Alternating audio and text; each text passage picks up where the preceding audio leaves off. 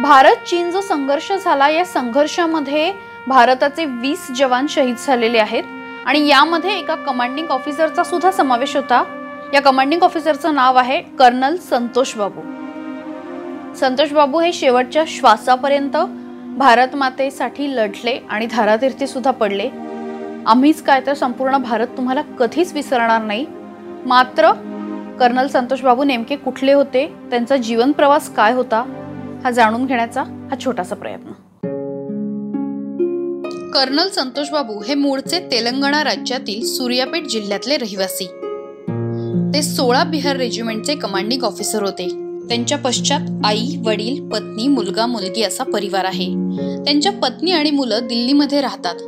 त्यांचे वडील बी उपेंदर हे निवृत्त बँक कर्मचारी आहेत। संतोष बाबू यांची लवकरच हैदराबादमध्ये पोस्टिंग होणार होती, मात्र तत्पूर्वीच त्यांना वीरमरण आले।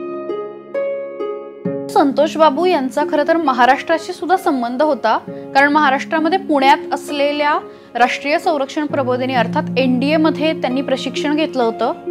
एनडीएच्या 105व्या तुकडीमधले ते विद्यार्थी होते। 2000 साली त्यांनी एनडीए मध्ये प्रवेश घेतला। अत्यंत खडतर अशी प्रवेश जी काही परीक्षा असते ती त्यांनी पास केली। त्यानंतर 3 वर्षांनी म्हणजे 2003 साली त्यातनं ते बाहेर पडले। त्यानंतर देहरादून मधल्या रक्षा अकॅडमी मध्ये त्यांनी प्रवेश घेतला आणि लष्कराची त्यांनी निवड केली आणि पुढे त्यांच्या कामाला सगळी सुरुवात झाली।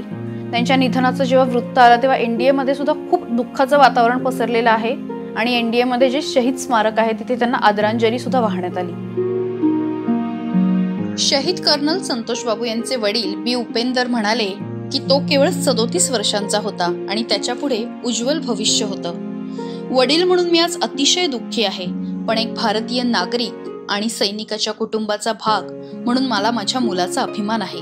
भारत चीन संघर्षामध्ये पुढे काय होईल याची शक्यता आता तरी वर्तवणं कठीण आहे, पण या संपूर्ण लढ्यामध्ये भारताने एक लढवय्या सुपुत्र गमावलाय यात शंकाच नाही। संतोष बाबू आणि त्यांच्या सोबत शहीद झालेल्या सर्व जवानांना आमच्यातर्फे आदरांजली।